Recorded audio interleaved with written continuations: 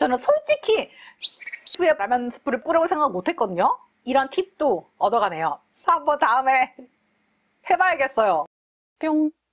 한국 라면이 미국에서 엄청 잘 팔리는 거는 아시죠? 수출 전용 라면 같은 것도 많이 나왔고 진짜 굉장히 다양한 종류 한국 라면 살 수 있거든요. 월마트 가면 신라면이랑 육개장 사발면 같은 거 파는 건 기본이고 뭐 불닭볶음면 이런 것도 팔고 그렇거든요. 한국 라면이 스프가 핵심이잖아요. 그 대기업 연구 개발자들이 정말 피땀 흘려가면서 수없이 실험을 거쳐가지고 최상의 맛을 찾아낸 스프, 그게 맛을 좌우한단 말이에요.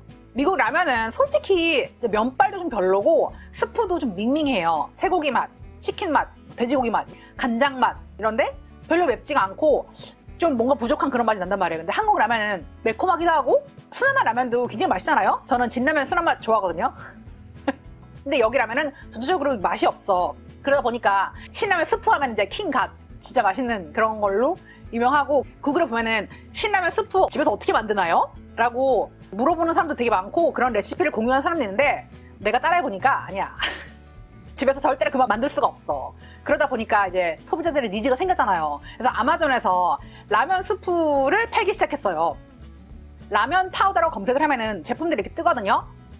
Korean Hot Spicy Ramen Noodle Soup Powder, 오뚜기에서 나온 오셰프 진한 라면, 그리고 얘는 사마빌라?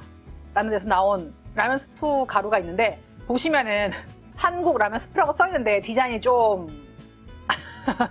한국 거 같지 않죠? 찾아보니까 원산지가 안 써있더라고요. 티올의 라면 스틱도 팔고 있네요. 저도 오셰프 진한 라면 스프 이러고 쓰고 있거든요. 근데 이거 솔직히 저는 라면 끓이는 용도로 안 써요. 맛이 좀 부족하다고 해야 되나? 저는 이거를 조미료로 쓰려고 샀거든요. 여기 안에 이제 온갖 양념이 들어있잖아요.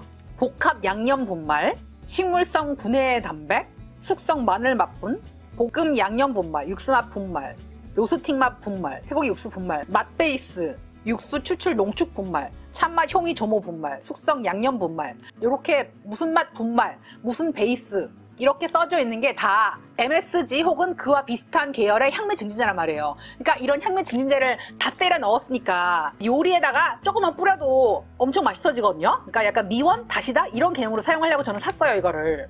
미국 사람들은 이걸 사가지고 라면 끓이는 용도로 쓰더라고요. 가격은 6.99불이고 약 7,700원. 한국에서 파는 것보단 비싸죠. 인터넷으로는 한 2,000원에서 3,000원 정도 하는 것 같아요.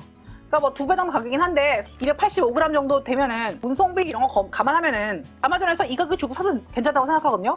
리뷰가 1,044개가 있어요. 그리고 별점이 4.5점이니까 제가 또 리뷰를 읽어봤거든요. 궁금하잖아. 나는 이미 무슨 맛인지 알지만 이 사람들은 이 라면 스프에 대해서 어떻게 생각하나. 저는 탑 리뷰 안 보고 most recent로 보거든요. 그러면은 필터 없이 그냥 사람들이 쓴 거 순서대로 나와요. 영상으로 이렇게 리뷰를 올린 사람도 있고. 제가 차근차근 읽어봤는데 어머나, 이 사람들이 라면 가루가 많으니까 활용을 잘하더라고요. 한국 사람한테는 놀라운 일이 아니죠. 우리들은 옛날부터 라면 가루가 맛법의 가루라는 걸 알고 있었기 때문에 음식 할 때 넣고 자주 썼잖아요.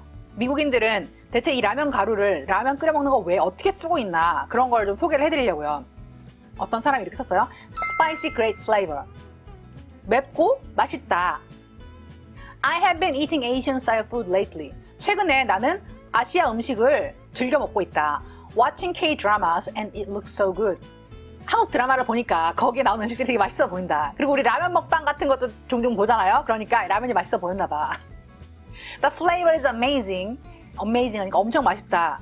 And you can add as much or as little as you desire.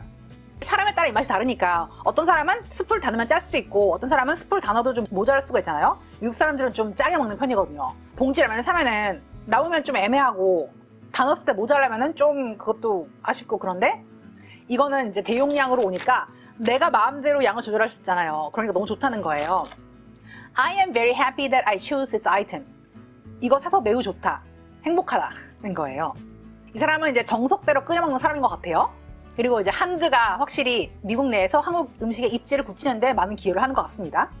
다음 사람, superb taste. 자, superb 하면은 아주 훌륭하다는 거예요. 맛이 훌륭하다. Love adding it to my meals. 음식을 만들어 먹을 때 쓰면 좋다. I recently tried the spicy ramen powder. 최근에 이 가루를 사가지고 써봤는데 and it was an unforgettable experience. unforgettable. forget 하면은 잊는 거잖아요. 그래서 forgettable 하면은 잊을 수 있는, 근데 on이 붙어가지고 접두사 on이 반대거든요. 그래서 unforgettable 하면 잊을 수 없는 이에요. 그래서 잊을 수 없는 경험이었다. This powder truly packs a punch with its fiery kick. 자, pack a punch 하면은 자, 펀치 강력한 거예요. 그리고 fiery kick. 자, kick 하면은 미국에서 음식 맛을 표현할 때 많이 쓰거든요. 그래서 kick이 있다 그러면은 매운맛이 있는 거예요. 그러니까 혀를 차는 것 같은 그런 자극? 라고 생각하시면 될 것 같아요. 그래서 fiery kick 하면은 만화 같은 데서 매운 거 먹고서 막 푹 불 뿜는 거 그런 거 나오잖아요. 그래서 fire 하면은 엄청 매운. 그래서 fiery kick 하면은 꽤 맵다. packs a punch with its fiery kick. 그러면은 강력한 매운맛. 별로 강력한 매운맛은 아닌 것 같은데 이 사람은 맵찔인가 봅니다. If you're a fan of heat, 매운맛을 좋아한다면 this is a must try. 반드시 먹어봐야 한다. The flavors are intense. 맛이 진하고 and well balanced. 균형이 잘 잡혀있다. Creating a mouth-watering bowl of spicy ramen that leaves a delightful tingling sensation on your taste bud. 이 사람은 수설가 지망생인 것 같아요. 묘사를 아주 장황하게 잘 해놨는데 mouth-watering, 입에 침이 고일 정도로 맛있는 라면을 만들 수 있어요. Delightful tingling sensation. 기분 좋게 혀를 간질거리는 그런 맛있는 맛. 테이스트 버즈면은 미각이거든요. 그러니까 혀 위에서 아주 즐겁게 얘네들이 혀를 간지럽히면서 돌아다닌다는 거예요. 굉장히 맛있다고 써놨는데 아주 솔직히 말하면은 저는 이 스프가 굉장히 맛있다고는 말을 못하겠거든요. 한국의 인스턴트 라면 시장은 굉장히 상향 평준화가 되어 있잖아요. 고퀄 제품이 많으니까. 그래서 웬만큼 맛있지 않고서는 살아남기 힘들어요. 근데 미국에서는 아까도 말했지만 라면이 맛이 없어요. 그래서 이 정도만 돼도 굉장히 맛있다고 느끼는 사람들이 많은 거예요. 자, 다음 사람. Good on everything. 음식에다가 이걸 넣으면 맛있어진다. I tried it in soup and it felt like it was lacking. 내가 이걸로 라면을 끓여봤는데 좀 부족한 맛이 났다. 이 사람은 라면 좀 먹어본 사람이야. 내가 볼 때는. But it's a great flavor nonetheless. And goes in everything. 그래도 맛이 없는 건 아닌데 개별 포장된 그 한국 라면 같은 그런 맛이 안 날 뿐이지 맛있다. 그래서 나는 이거를 모든 음식에 넣어 먹는다. I put it in popcorn. Great party trick. 팝콘 위에 뿌린다. 파티 할 때 라면 스프를 뿌린 팝콘을 주면 사람들이 좋아한다는 거예요. Stir fry. 그리고 볶음할 때도 쓰고 Good for marinating meat. 고기 양념할 때 쓰면 좋다. 고기 양념할 때 라면 스프를 섞으면 약간 매콤함이 더해지면서 맛을 끌어올려주겠죠. 아주 좋은 생각이에요. I'm going to try dissolving it in oil to create a rich chili oil. 그리고 다음번에는 내가 라면 스프로 칠리 오일을 만들어 보겠다. 그러면 깊은 맛이 날 것 같다. 라는 거예요. 100% recommended. 100% 추천한다. 그러니까 라면 끓여 먹는 용도로는 조금 부족하지만 다른 용도로 쓰기에 최고라는 거예요. 팝콘? 라면 스프를 팝콘에 뿌려먹는다고? 저는 생각을 못 해봤거든요. 그래서 혹시라도 한국에 이런 작품이 있나 찾아봤더니만 2022년에 팔도에서 킹 뚜껑맛 팝콘을 출시를 했더라고요. 이 사람은 이제 칠리 오일, 라면 칠리 오일을 만들어 본다고 했잖아요. 근데 이거는 이미 한국에서 하고 있는 거죠. 인터넷으로 이제 라면 오일 파스타를 검색을 하면은 나오거든요. 그래서 재료를 썰어가지고 라면 스프를 부은 다음에 뜨겁게 달군 오일을 위에다 부으면 칙 하면서 또 이제 소스가 만들어져요. 그거를 이제 파스타처럼 먹는 거예요. 아, 침 고인다 말하니까. 생각하면 너무 맛있을 것 같아. 그래서 이 사람 이거는 분명히 해보고서 엄청 감탄했을 거예요. 우와, 진짜 맛있는 라면 칠리 오일이 완성됐어. 다음 사람 리뷰. Delicious. 맛있어요. Added to many dishes. 그리고 다른 요리에도 넣어서 먹습니다.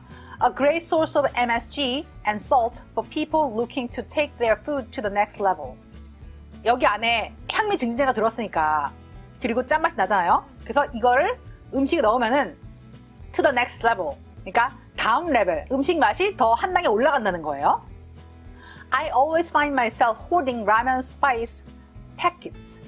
hoard 하면은 비밀리에 기중품을 비축하는 거예요. 라면 스프를 귀중하게 꽁쳐 넣었다가 다른 요리에 쓰고 이랬어요. 어떤 용도로 썼나 보니까 to add to things like fried chicken dredges or pasta to make them taste even better.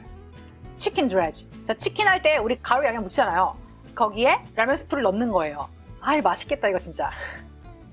그리고 파스타. 우리도 뭐 라면 스프로 파스타 만들잖아요. 라면 파스타 검색을 하면 또 신라면 투움바 우유 섞어가지고 신라면 스프랑 이렇게 해서 스프를 만들거나 아니면은 사리곰탕 파스타.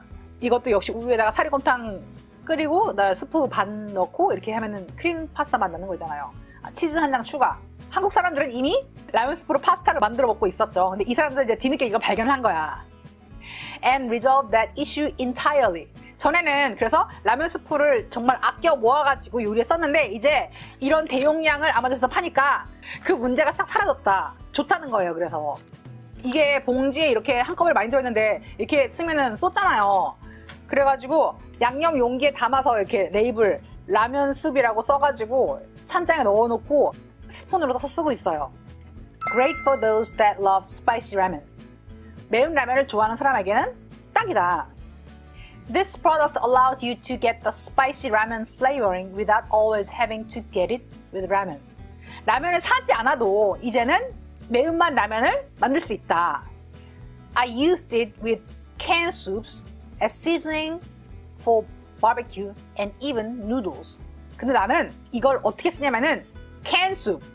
미국에는 캔스프 시장이 엄청 커요. 캠벨부터 뭐 진짜 다양하게 스프가 엄청 많거든요. 종류가 한 100가지 넘는 것 같아. 근데 그 중에서도 맛이 있는 게 있고 맛이 없는 게 있거든요. 이런 거 왜 먹나 싶을 정도로 한 입 먹고서 bleh 이런 것들도 있는데 맛있는 스프에 넣으면 더 맛있어지고 맛이 없는 거에 넣으면 또 맛이 끌어올려지는 거겠죠?